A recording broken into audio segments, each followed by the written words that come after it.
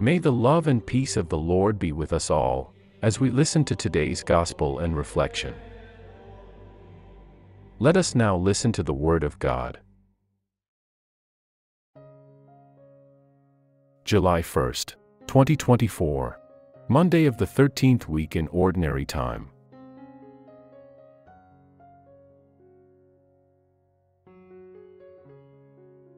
A reading from the Holy Gospel according to Matthew. When Jesus saw the great crowds encircling him, he gave orders to go across the sea.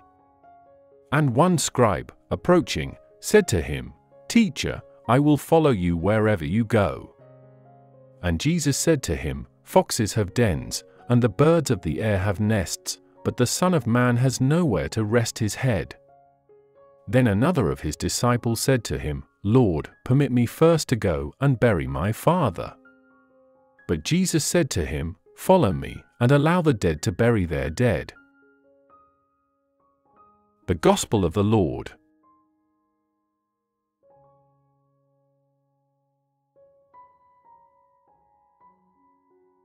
Reflection. What truly motivates your decision to follow Jesus, love and recognition of his divinity, or the hope of personal gain and comfort? "Teacher, I will follow you wherever you go." Jesus answered him, "Foxes have dens and birds of the sky have nests, but the Son of Man has nowhere to rest his head." Matthew 8 verses 19 to 20. It is unclear from this passage alone why Jesus answered this scribe the way he did. At first, the statement of the scribe seems very devout, "Teacher, I will follow you wherever you go." But many of the church fathers, in their reflections of this conversation between Jesus and the scribe, offer helpful insights. First of all, note that Jesus neither accepts the proposal of the scribe to be his follower, nor rejects it. Rather, Jesus simply makes a statement, which clarifies just what is involved in being his follower.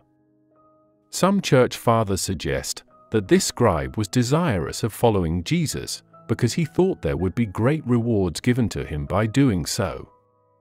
After all, Jesus was a miracle worker, was becoming quite popular, and showed potential to be a great leader.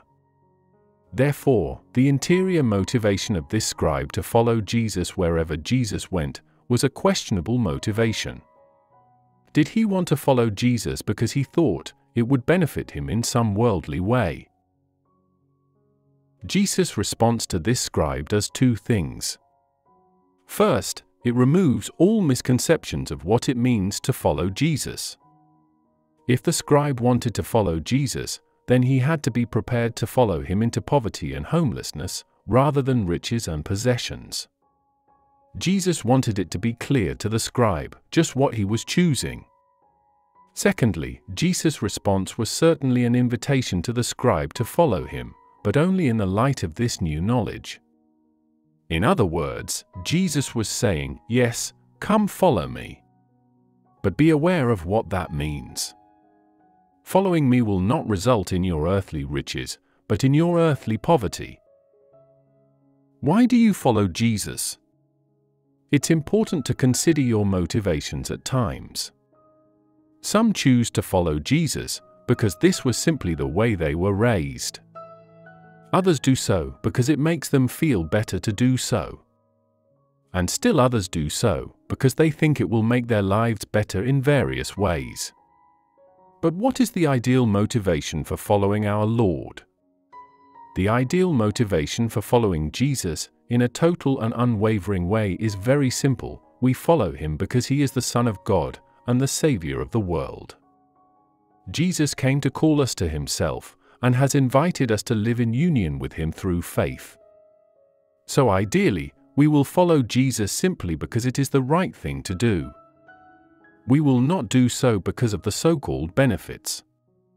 Love, in its purest form, does not love the other because of what we get out of it.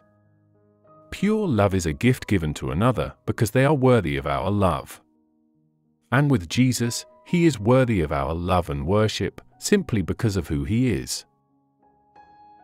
Reflect today upon Jesus inviting you to follow Him into poverty, detachment from all, simplicity of life, and ultimately the sacrifice of your entire life.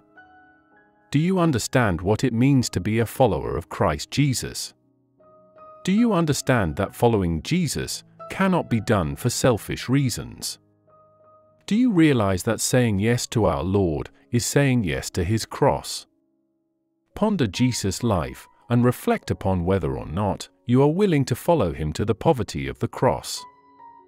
If you can make the choice to follow our Lord, knowing full well what you are saying yes to, then the end result will also be a glorious sharing in His resurrected life.